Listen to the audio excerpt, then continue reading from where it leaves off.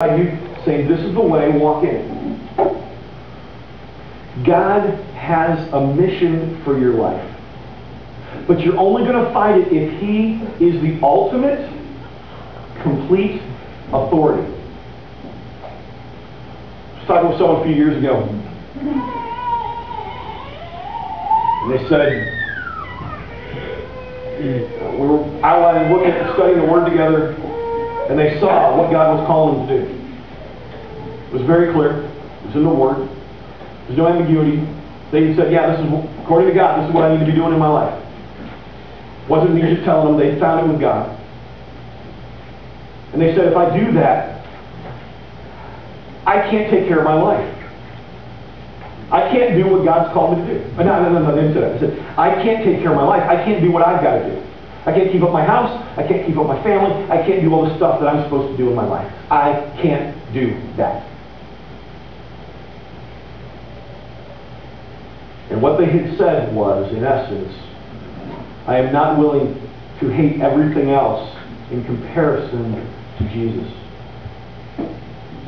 I'm not willing to trust Him to be my leader even when I can't see what's about ready to happen.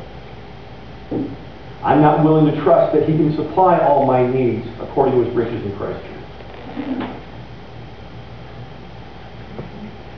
Does Christ have that kind of authority in your life? If you're claiming to be a Christian and He does not, and you're okay with that, you are in rebellion and sin, need to repent, and the people who are here who are not followers of Jesus are getting a really bad picture of what Jesus is about, and I will even go so far as to say you will be responsible for misrepresenting the name of Christ, because what you're exhibiting is blasphemy.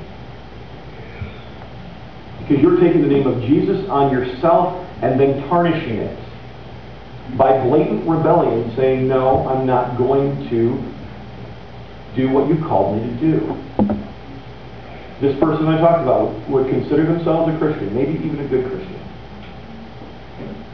And yet if they are not willing to follow what God has said and allow Him to be the ultimate authority in their life, they're living in blasphemy.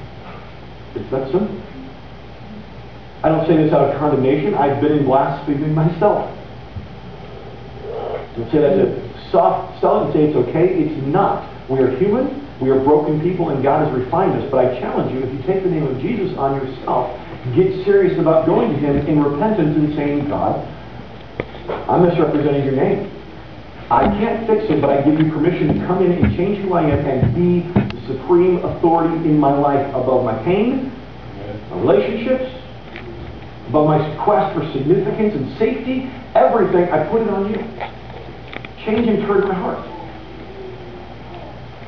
If you're here checking out the God thing, look, I'm supposed to, at this point, try to sell you on being a Christian. And it is awesome. Having God as the focal point, as the master, gives such incredible peace and freedom. It's completely worth it. Going on a mission that actually impacts the lives of other people, gives such value and meaning to life, it's amazing. But, let me tell you this. This is not for the weak and faint at heart. He's saying to you, look, either get in or get out. He's looking at his greatest crowd back in Luke chapter 14 saying, guys, I love that everyone's following me. Now shut up and go home unless you're serious. That's the attitude. Verse 25. You want to do my side of this? Hate everything else by comparison. Thanks for all coming and have a great weekend. It's not simple, but let me tell you something. You want to have real relationships? Find your focus in God. I'll tell you, for my wife and I, the more we've found our identity in Christ, the more we're able to love each other. It's amazing. Because when you're trying to get your significance off of someone else, you can't love them. You can't love them. When you're filled up with love, you give love to them easily. You can't love really, deeply, truly until you're filled up with God. Purpose? You have more purpose than you know what to do with.